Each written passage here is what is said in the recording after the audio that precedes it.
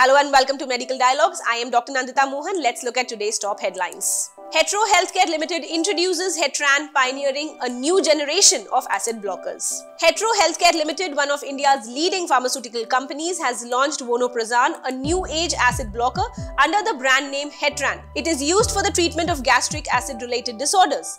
With this, Hetero becomes the first manufacturer-cum marketing company to bring this product in India. Hetran tablets containing Vonoprazan fumarate are available in two dosage strengths, 10 mg and 20 mg. Vonoprazan, a novel potassium-competitive acid blocker, is approved by the DCGI for the treatment of reflux, esophagitis, gastroduodenal ulcer.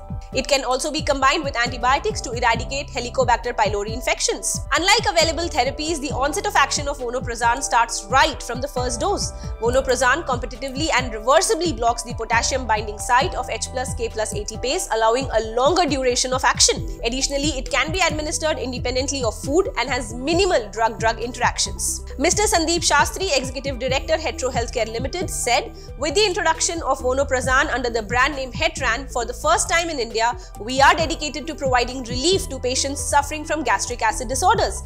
Numerous studies have shown Vonoprazan's superior efficacy in treating esophagitis and other acid-related disorders, providing rapid and sustained relief compared to conventional therapies." He further added, proton pump inhibitors fail to adequately control symptoms in up to 40% of patients with reflux diseases. We take pride in bringing this new age acid blocker, Vonoprazan, for the first time in India for the management of acid-related disorders.